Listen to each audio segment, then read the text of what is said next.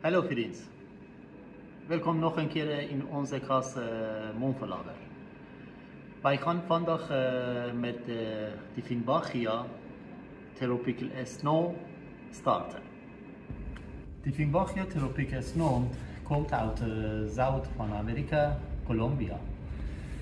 Deze soort heel populair in het wereld, omdat het heeft hele groen en altijd blijft groen plant en heeft hele mooie gekleurde plant. Dieffenbachia heeft veel assortiment.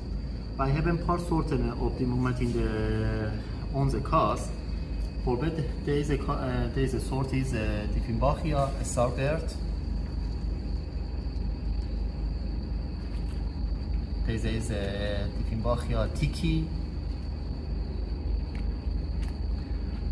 Dieffenbachia Green Magic. Hele mooie groen met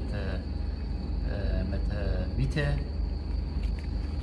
En Dieffenbachia Camilla. Hele witte. En tropical snow. Wij gaan vandaag met tropical snow beginnen voor de vermeerdering. Normaal voor de vermeerdering, wij gaan gewoon steken krijgen, een nieuwe schoten en komt ook de planten van de tissue culture. Maar via tissue culture is heel lang duren. Maar wij hebben verschillende methoden voor de steken. Wij gaan vandaag van deze plant gewoon een steek krijgen en van die nieuwe schoten krijgen. Voor de tropical snow moet genoeg lengte van stem hebben. Omdat altijd groeit heel veel ogen en wij kunnen nieuwe schoten en vermeerderen laten. Wij gaan met de schone mesje gewoon deze snijden.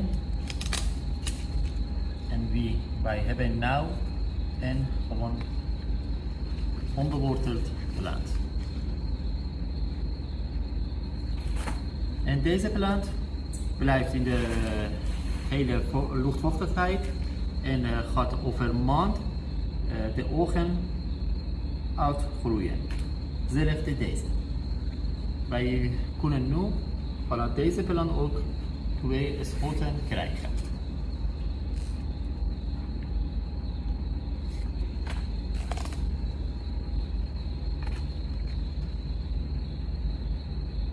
Steken van de Dieffenbachia gewoon in de pitmos, alleen pitmos wij gaan planten.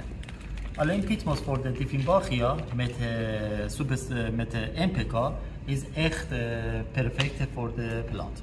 Gaat sneller bewortelen.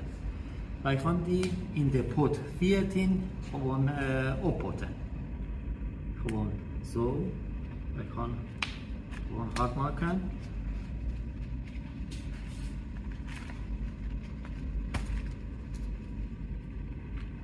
Die plant is klaar met de steek en gaat over een paar minuten in de hormonen blijven.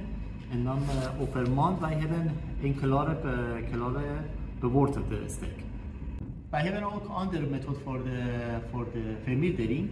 Wij kunnen gewoon van de stem gewoon onder ogen. Wij hebben hier oog. Wij hebben 2 ogen. Wij gaan deze gewoon vermeerderen en die gaat in de pitmos. Gewoon in de pitmos gaat liggen.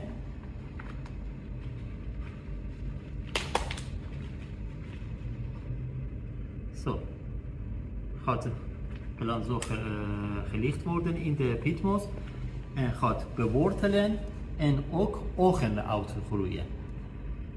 Wij hebben over een maand nieuwe schoten van deze kleine stukje van stem.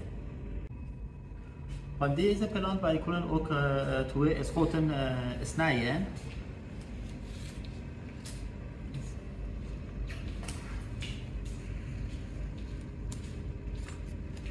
Nou, wij hebben 2 schoten apart gemaakt van deze moederplant. En later komt nog extra ogen uitgroeien.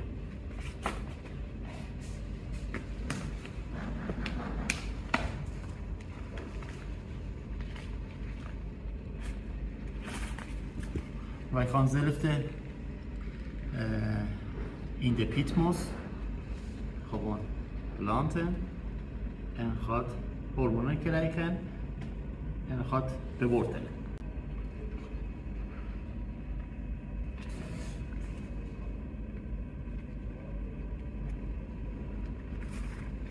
Wij hebben nu verschillende steken van de Dieffenbachia tropicus nog.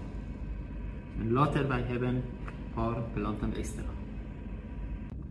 Niet vergeten alsjeblieft onze channel subscribe doen. Als vragen is, wij horen graag. Vergeten deze plant, Dieffenbachia, sop van de Dieffenbachia is heel gevaarlijk voor de mensen, voor de katten en konijnen. Dus de water van de Dieffenbachia is heel vergif. Dus moet heel voorzichtig zijn voor de kleine kinderen in de appartement. En ook niet vergeten bij de Dieffenbachia. Dieffenbachia geeft een mooie bloemen, maar die bloem moet gewoon van de plant uitvallen. Zo. De bloem bij de plant blijven, die bladeren gaat klein en de kleur van de plant gaat veranderd worden. Dus beter gewoon bloem uittrekken. Wij komen terug met meer video's en meer information en tot ziens.